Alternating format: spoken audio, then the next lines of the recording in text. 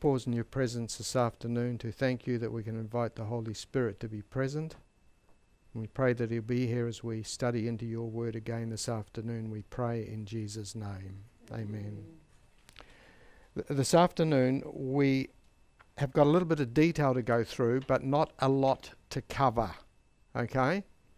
What we're looking at is Revelation chapter 17. And you remember last week we started on the interpretation of Revelation chapter 17, and we looked at the identity of the woman, the great prostitute, and her name is Babylon the Great, and we identified her as that union of the dragon, the beast, and the false prophet. So this afternoon we're going to continue on Revelation chapter 17, and what I want to cover are the heads and the beast of Revelation chapter 17. Next week we will look at the horns and the significance of the water upon which the woman sat. And this will involve us in going into Revelation chapter 16 and drawing the connections between the two. And we'll see how we go, but after that there might be another one session where we clean up anything that needs to be discussed. Because we're not going through the chapter verse by verse and dealing with all the details. I'm trying to give you the big overall picture. Now, this afternoon, what's important is you follow the process. You get the process that we use, particularly with the heads and the horns. You get the process clear, the steps that we have actually taking. All right, so we'll start now on Revelation chapter 17, and we'll start with verse 6. This is the response of John to the vision that he was shown in verses 2 to 5. Okay? In verse 6 he says, "And I saw the woman drunk with the blood of the saints, the blood of the martyrs of Jesus. And when I saw her, I marveled greatly." And so here's John's response to what he's seen in those preceding 3 verses. The word marveled greatly, I marveled greatly, in the Greek, it literally reads, I wondered with a great wonder. So that's how he expresses it. Excuse me. I wondered with a great wonder. Now, the word translated wondered, sometimes it's translated astonished. So he's not only surprised, but he's kind of shocked by what he's seen. He's seen this woman, high status because she's dressed in fine linen of scarlet and purple. And the second thing he's noticed about her is that she's absolutely covered from top to bottom with jewels and pearls and gold, and so she's rich. But the third thing he's noticed about her too is that this is the woman who's been responsible for the killing of God's people and their persecution. And so this is what makes him astonished or amazed. And I like this word, this is the Net Bible New English Translation, astounded. So they're just different words that translate this word here. I wondered with a great wonder. And so he's shocked, surprised at what he's seen. Is he shocked at the way she's dressed or the way she's behaving? I think both. Because I know that chapter 12 you commented about the woman who's about to have a baby. Yes. And you commented on the paintings that usually come out of her. And they don't look as though she's about to have a baby. I just wonder if she's drunk with the blood of the saints. Is she sort of rolling all over this beast, half shot, you know? I can't comment on that because we're not given that kind of detail in the description. But to be drunk with it means totally absorbed in it. You know, she's got no sense really except this. This is her purpose in living, really. It's to maintain her power. And remember who she is? The dragon, working through the first beast and the image to the beast. And so this is who she is. And why is she doing this? Why is she drunk with the blood of the saints? She is, but why is she carrying it out? She's following what the beast wants to destroy the church. Why? Why? Yes, we all know this, but it's to maintain her authority and her power and her control. Are we clear on this? This is why she's doing it. Any sign of opposition results in persecution. Any lack of conformity results in persecution. So this is the thing that's driving her. It's the maintenance of her own power and her own authority. But notice in verse 7, we come on to the next verse. We've covered these verses before. But the angel said to me, why are you astounded? Why are you amazed? Why do you marvel? I'm going to tell you the mystery of the woman and of the beast with the 7 heads and the 10 horns that carry her. So the angel steps in now and he's going to explain the meaning of these different symbols. All right. Now what I want us to notice, and for this, I didn't put all of the details on the PowerPoint, but if you look at... Okay, let's just take a few moments and get this sorted so everyone's got notes.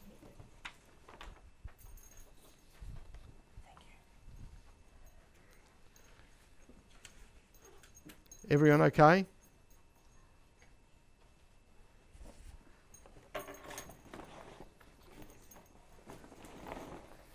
That's yours. And this is yours.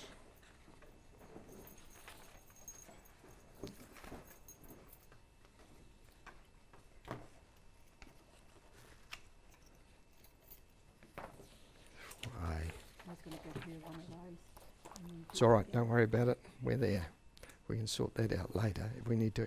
Please go to your notes, your handouts, and we have a quick look at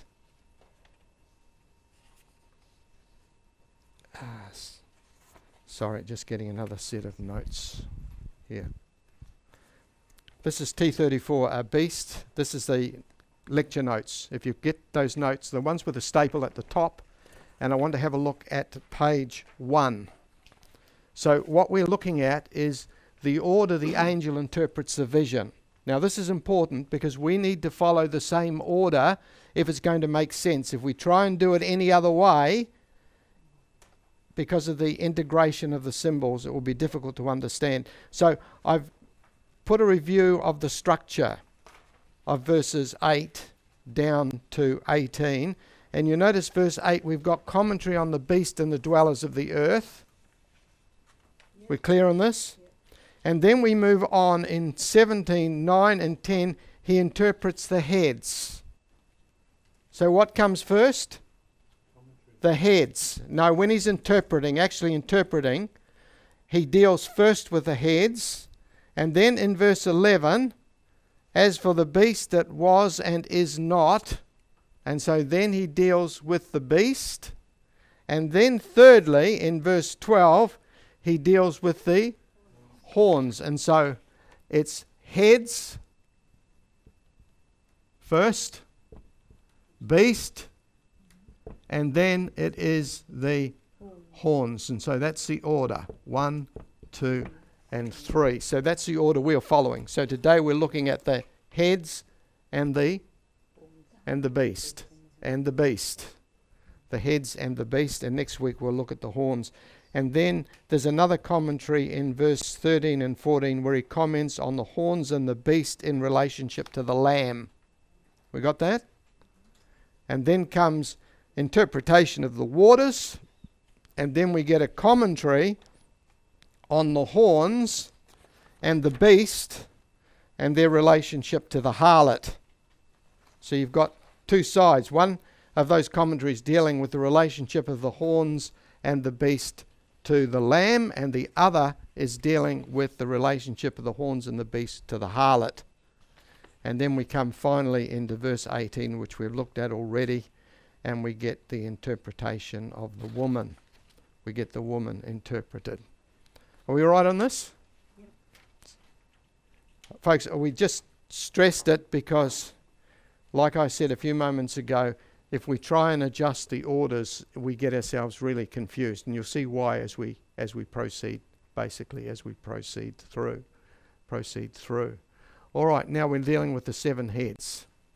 Chapter 17, verse 9 and 10, he says, "This calls for a mind with wisdom." So there's going to be some deep thinking involved here. The seven heads are seven mountains on which the woman is seated. They are also seven kings. And so there we have it. Now, if some of you got another translation, you may find there's just a handful which translate this as hills. But the Greek word may mean larger hills, but basically it means mountains. It means mountains. In fact, the few that translate it as hills, because I checked this, 7 times the word for mountain / hills occurs in Revelation. It's amazing the number of times words will occur exactly 7 times, 7 references. And in every single case, apart from this verse, that word is translated mountains. All translations, universally, are translating the word orao, which means mountain. They are translating it as mountains, except in this verse where they put in hills. And I think there's some special pleading here, because sometimes we take 7 hills literally and we apply it to the city of Rome. And I don't think that they really need to do this, because what we're getting here is a double jab at the heads. The 7 heads are 7 mountains, which are 7 kings. Okay.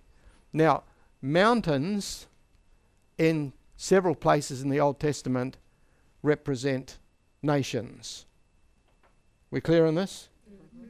And so when he uses the word 7 mountains, they are also 7 kings or nations. He's just using Old Testament usage. Isaiah 41, 15 and 16, God speaks to his people in Judah, and he says, "Behold, I will make you a threshing sledge." You know, this was for threshing the wheat, huh? New, sharp, and having teeth. And so they would make like a sledge with these sharp teeth on the bottom, and they'd run it over the harvested grain, and it would chop up the chaff, the stalks to chaff, and it would loosen the grains, you see, and then they would throw the chaff and the wheat up into the air, and the wind would blow away the chaff, and they're left with the wheat. So when he talks about this, Judah is going to become a threshing sledge.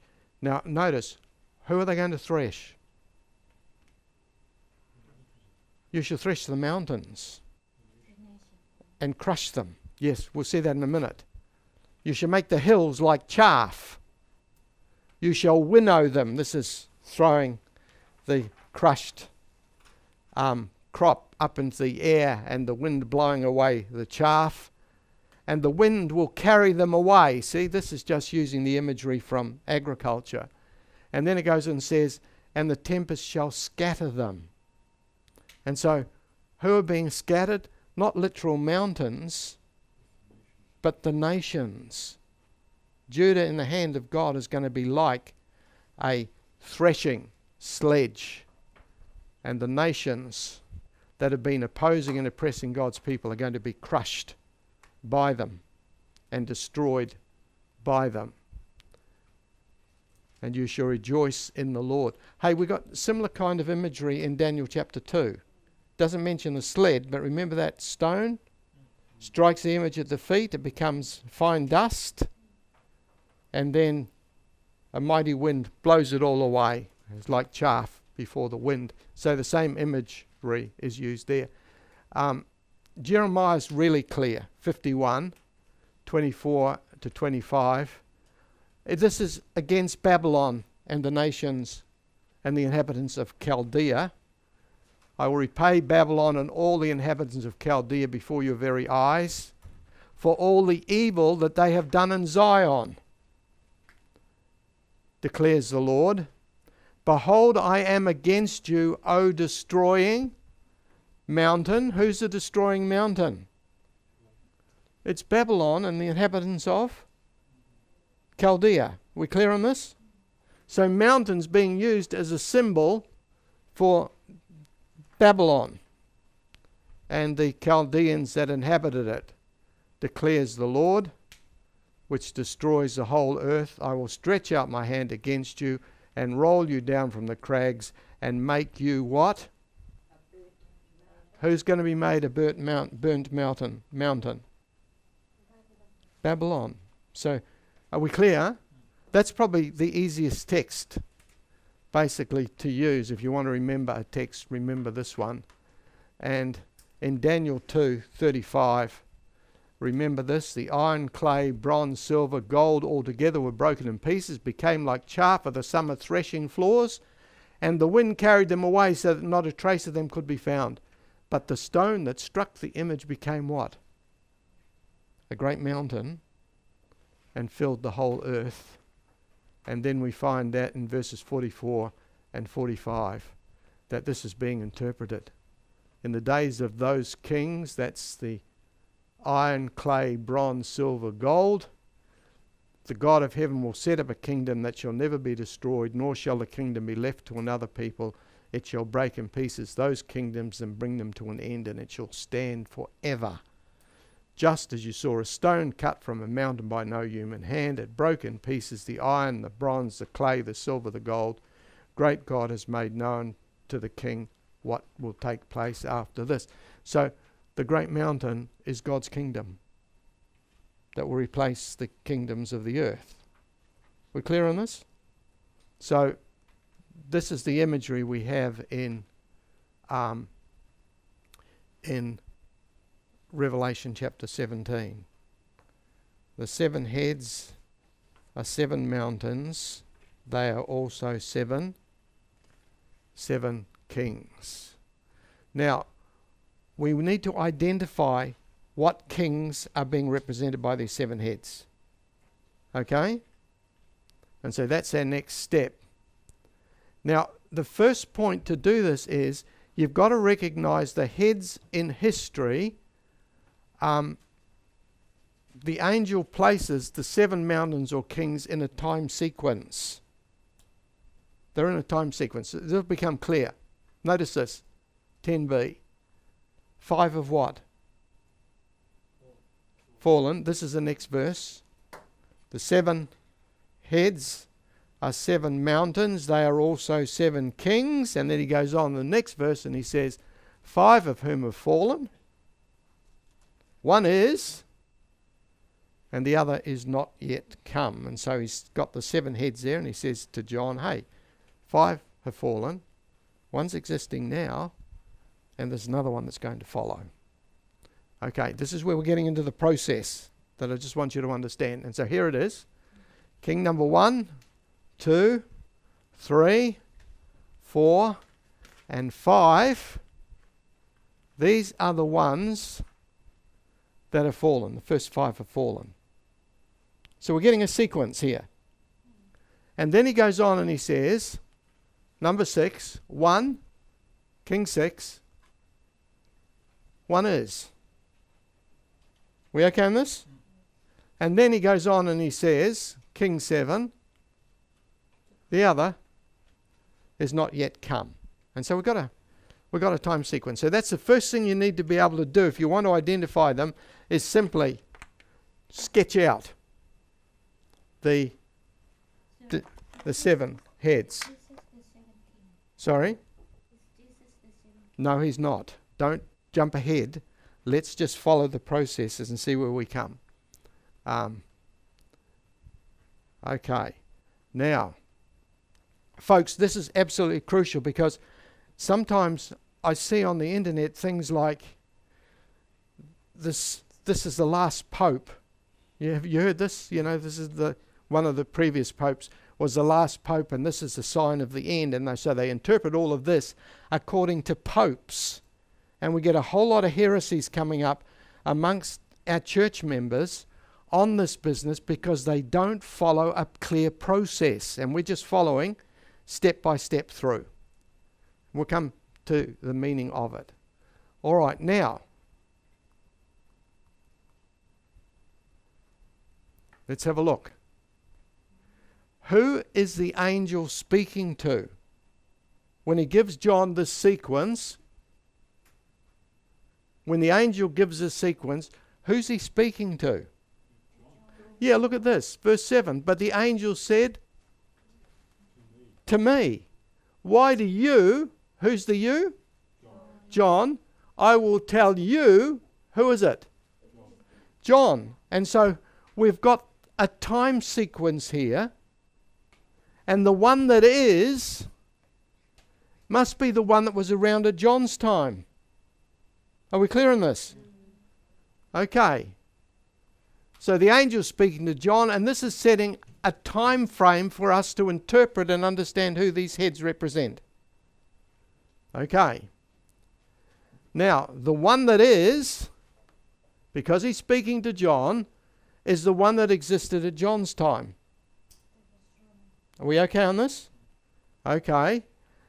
The 5 that have fallen are the ones that existed prior to John. Okay? They were in existence. They'd fallen by the time John's time come. There were 5 heads before him. And the other has not yet come. There's another one going to exist after John's time. I mean, this is just simple logic.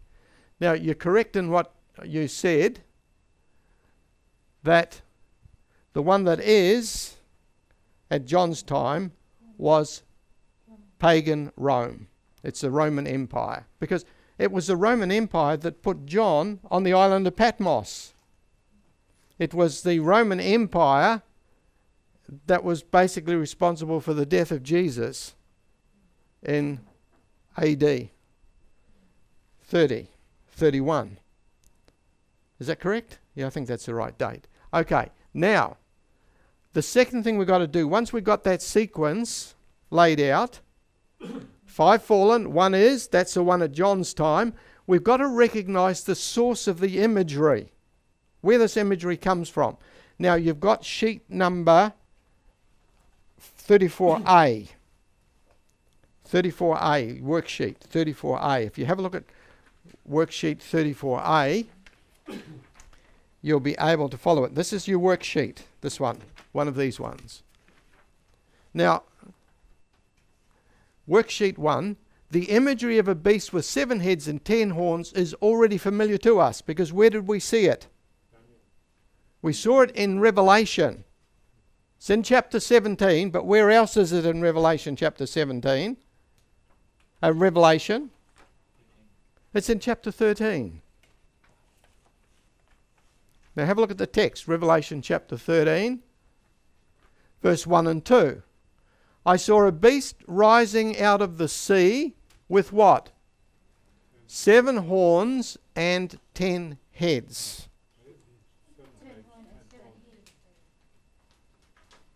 10 horns and 7 heads. Yeah, sorry if I mixed it up. 7 heads and 10 horns. And so this is a previous reference to the beast in Revelation chapter 17. We're clear on this? Now, where does this imagery come from? Look, he tells us in verse 2. The beast I saw was like a leopard, its feet were like a bear's, and its mouth was like a lion's mouth. And this is a reference back to Daniel chapter 7.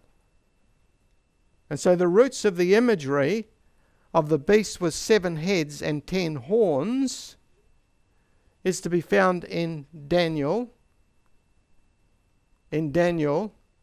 chapter 13. Sorry, Daniel chapter 7. Are we all right on this? So we've gone back now to Daniel chapter 7.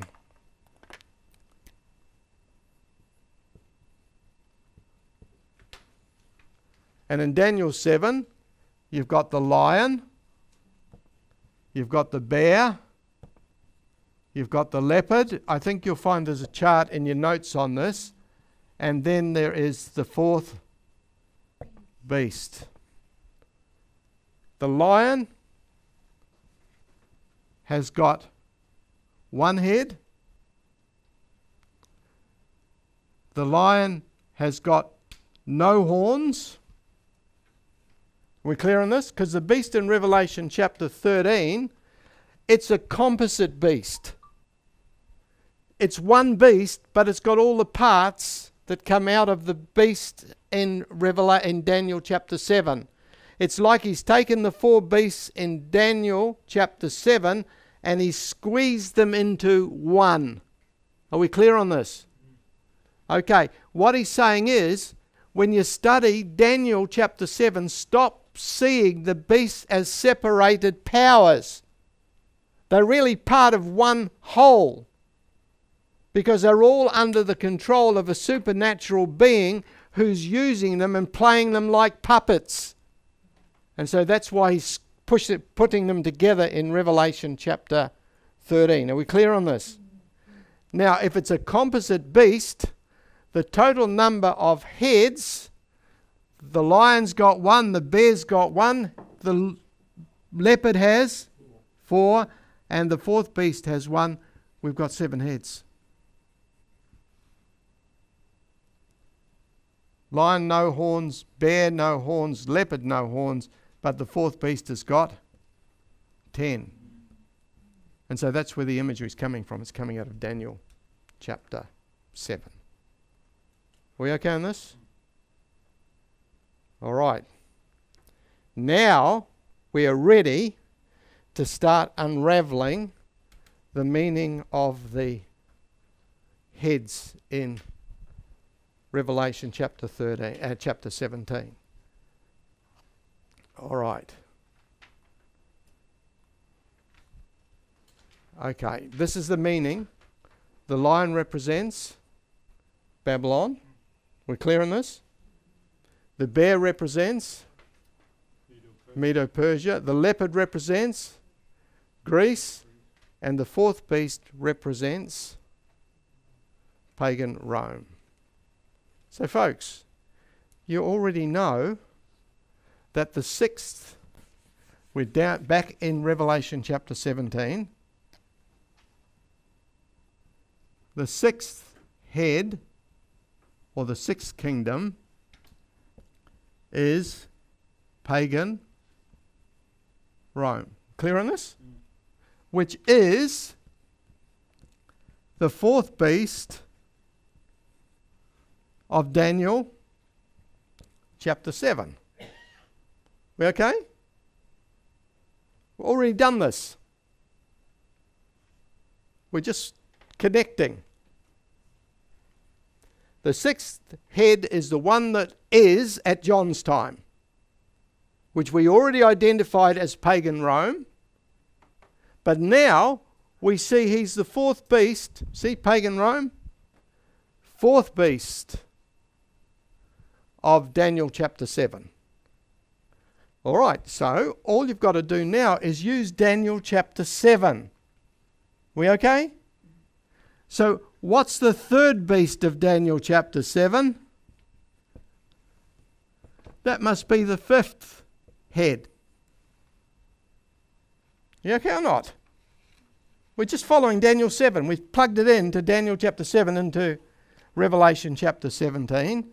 And the second beast must be the fourth head. And the first beast must represent the third head. And so we've got two others. We've got the second head, and before that we've got the first head.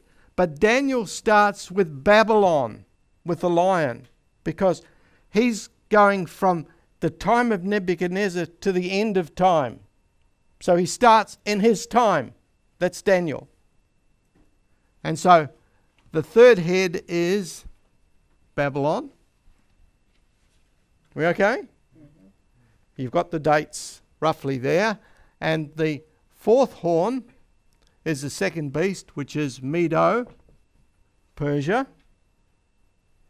And the third beast is Greece. We all right? Yep.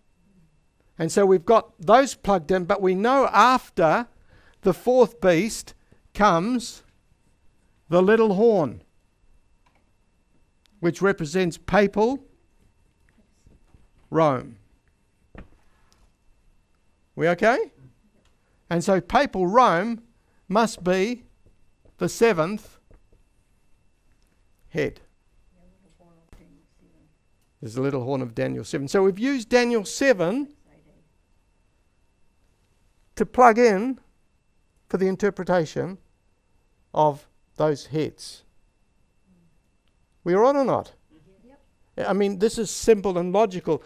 If we just follow the processes, if we don't have a process here, we're going to grab all kinds of stuff. We're going to have popes thrown in, and we're going to have Roman emperors thrown in, and we're going to have all kinds of things thrown in to confuse the picture.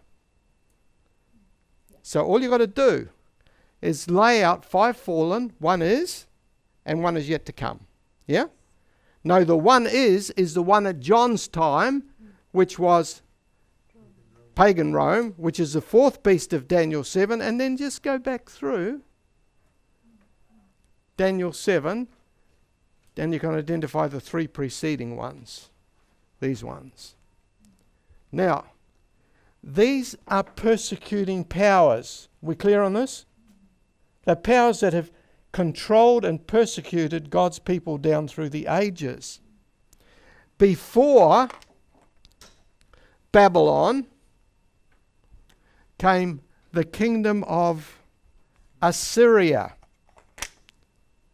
Assyria. You've got diagrams in your notes. The kingdom of Assyria must be the second.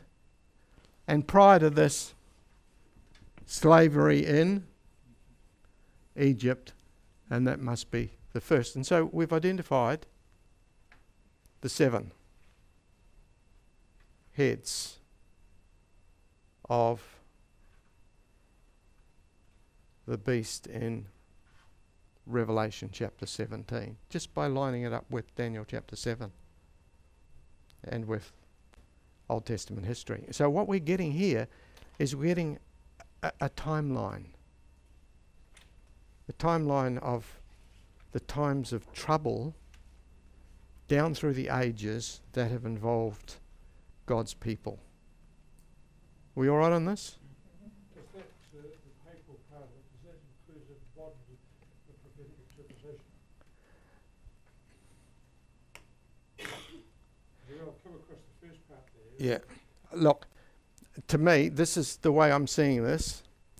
To me, it's papal Rome from 538 to 1798.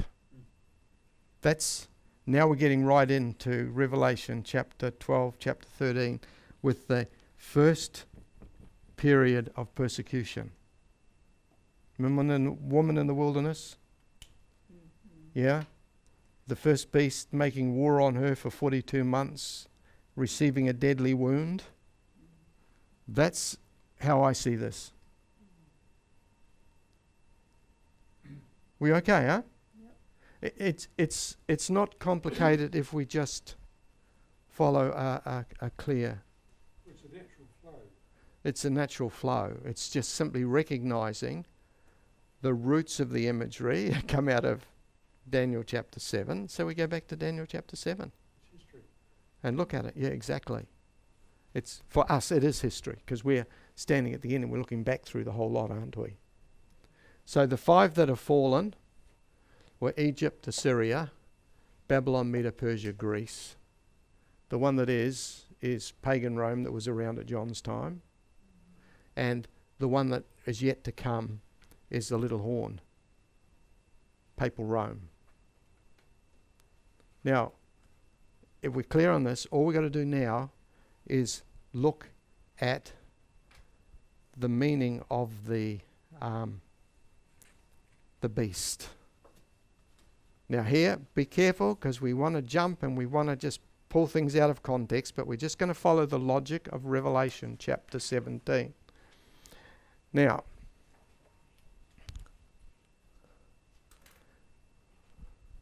all right.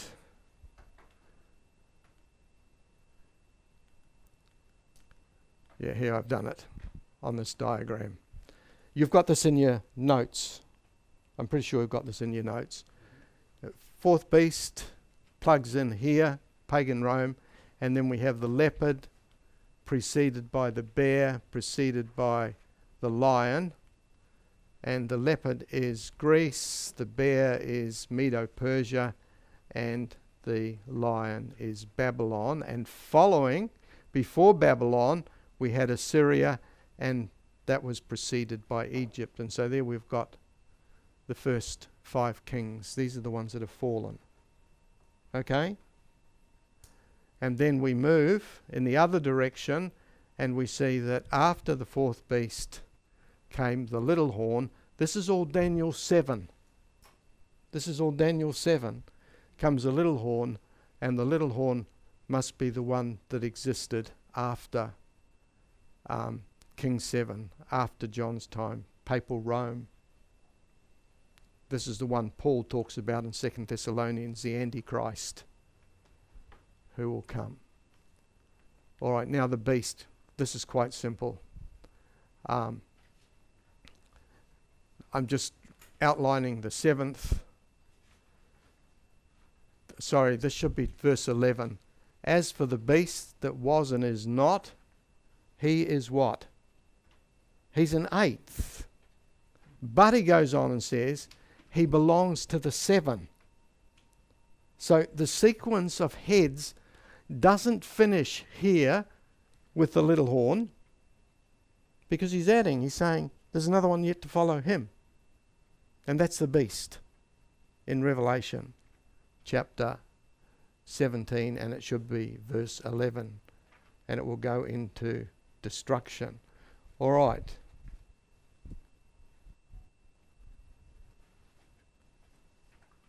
Okay. Now,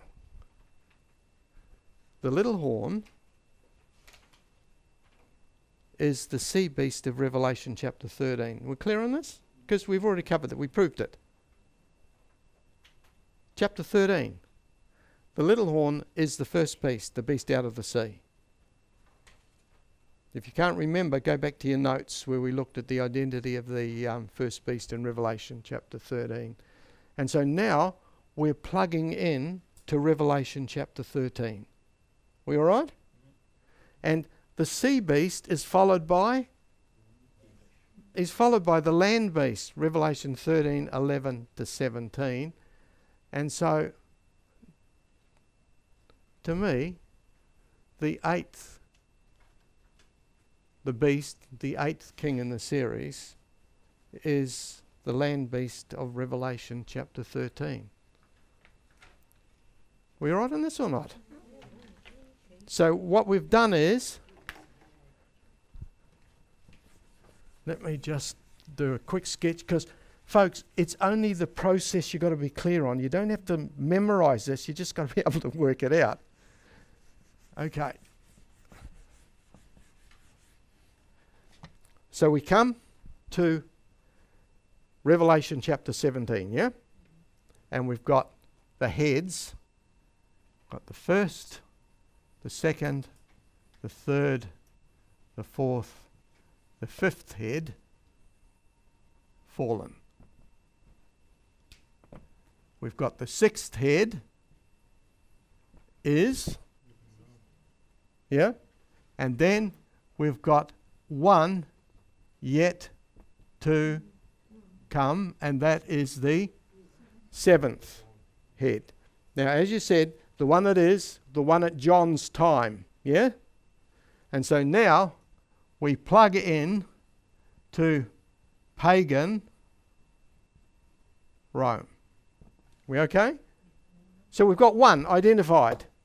But then we said, hey, all this imagery of 7 heads and 10 horns is coming out of Daniel chapter 7. It's coming out of Daniel chapter 7. Okay. And so then we move on to Daniel chapter 7, and we say pagan Rome is the fourth beast. Clear? And then we just work back. Third, second, first. So the third one is the lion, Babylon, Medo-Persia, Greece, and this is pagan Rome. And then we go to history, and we find before this we've got Assyria, and we have got Egypt. And coming after the fourth beast, we've got the little horn as the seventh. So that's all Daniel chapter 7. Okay? All right. Now, what we're doing is we're going to the beast. And what does it say about the beast? He's an eighth. But he's in that sequence of 7. We okay on this? And so the beast now is number 8. That's the beast. We all right? He's number 8.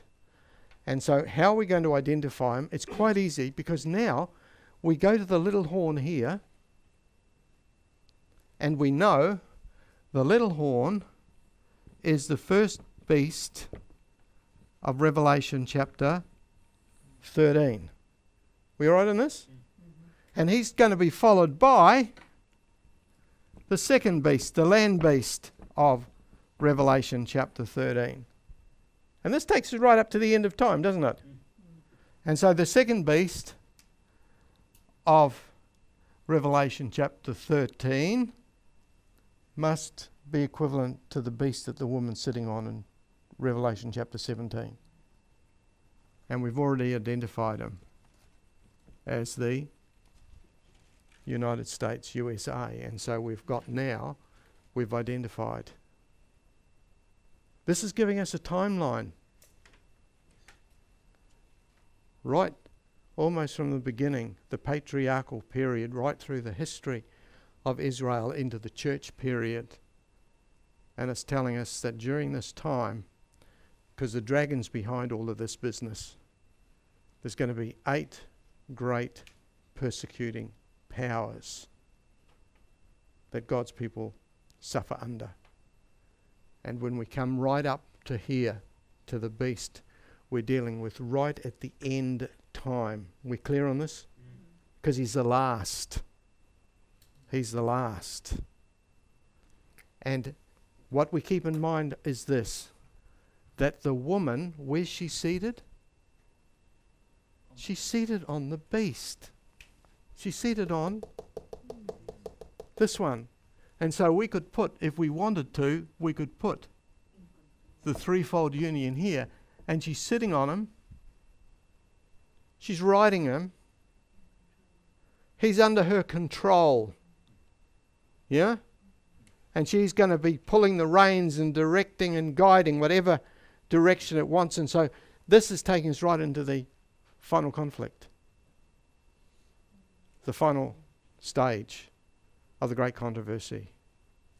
where the dragon was wroth with the woman and went to make war on the remnant of her seed who keep the commandments of God and have the testimony of Jesus. And so this is bringing us right up to that time of the war on the remnant. But chapter 17 is going to go beyond this and say God is going to deal with this situation.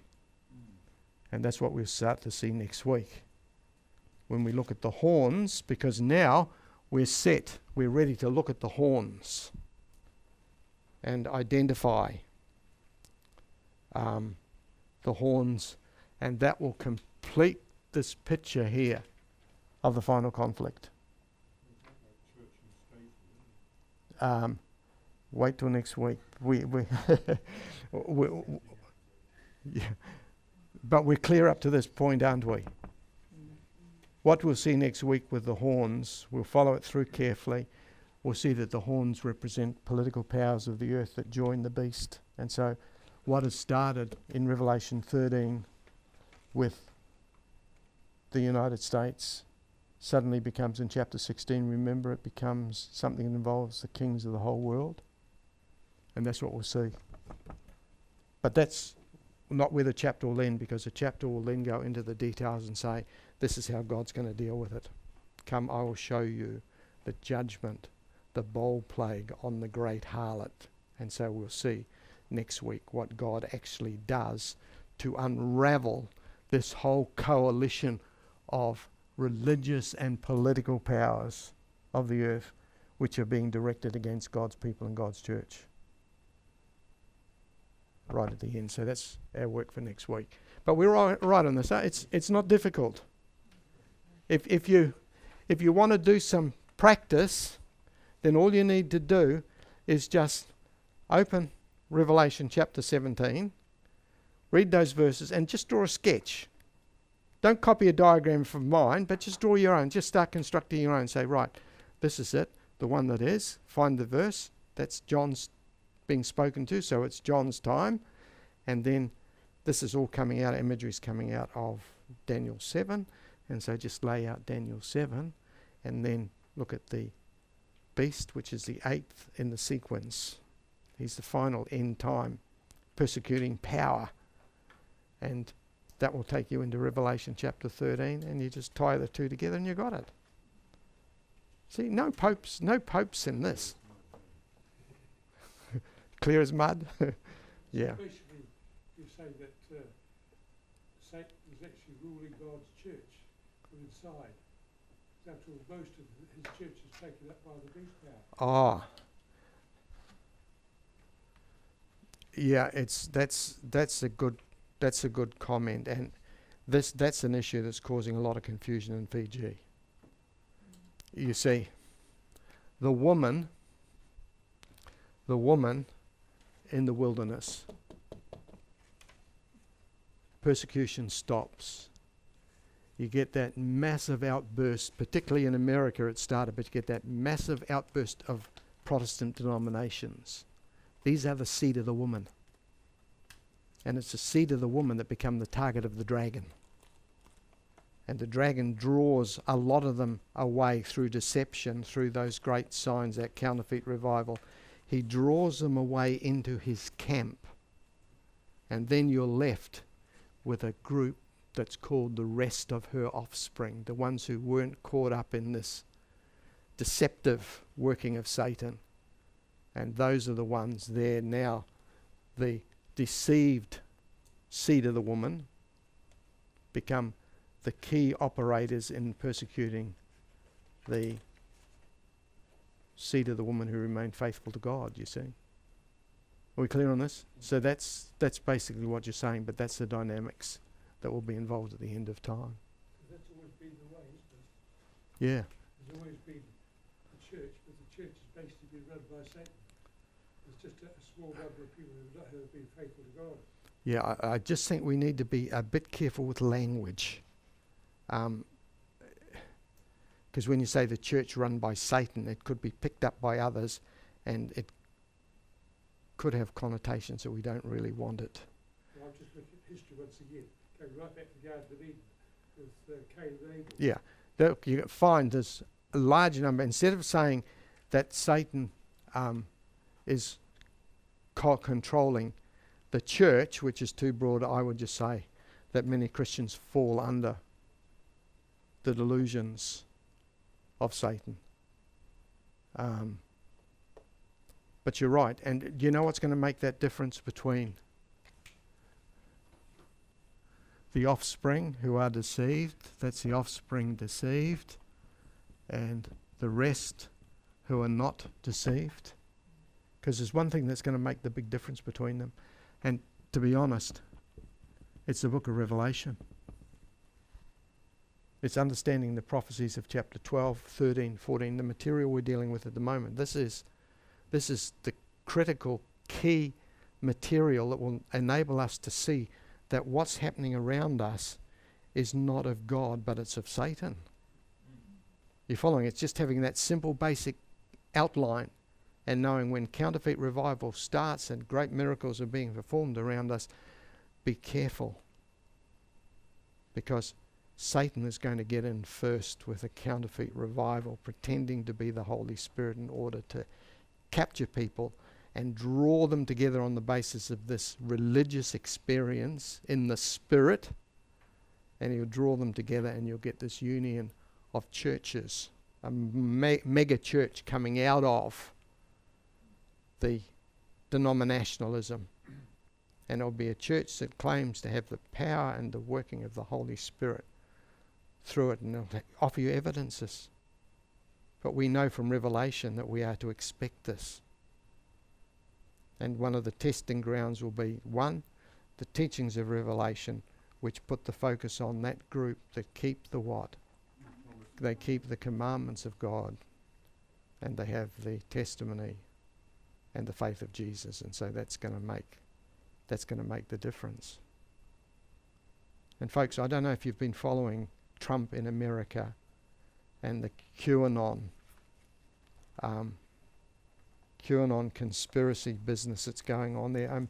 People are just being swept into delusions in mass in America. Over 70 million people in America in some way, one way or another, are Trump supporters and are following this heresy. And I just think of this in the light of, I'm not saying this is the great deception, but just to see how vulnerable people are to being deceived. And if you've got no grounding in the Word, how are you going to be able to judge the spiritual forces behind movements? You're not going to be able to do it at all. And the dragon, since the 1970s, has had an all-out attack on Scripture and confidence in the Word amongst Christians. And we are in a very, very small minority at the moment. There are even people today, I remember watching, I think it was on YouTube, this couple of parents, these parents taking their small boy, he's probably about 6 or 7, into a church, and he was making a bit of noise, and they said, "Shh, this is God's house." And the kid turned around and said, "And who's God? Who's God?" And that's the world we're living in today. Well, exactly. Satan's trying to remove it.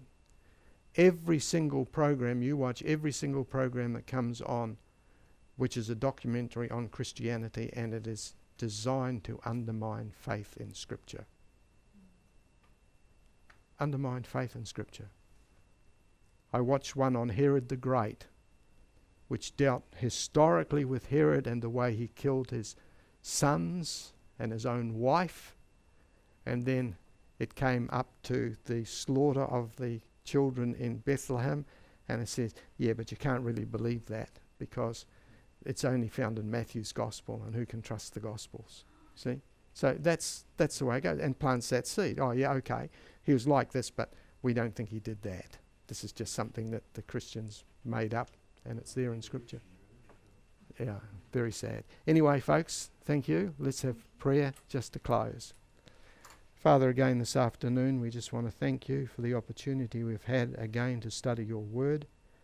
We pray, Lord, you continue to bless us as we do so, both here as a community together on a Sabbath afternoon, but not only here, Lord, but also in our own homes as we work through revelation and we contemplate it, we pray that you'll be with us, that you'll reinforce the lesson so that when the time is appropriate, the time comes when this is really relevant to our lives and experience, you'll bring these things back to our mind, we pray in Jesus' name. Amen.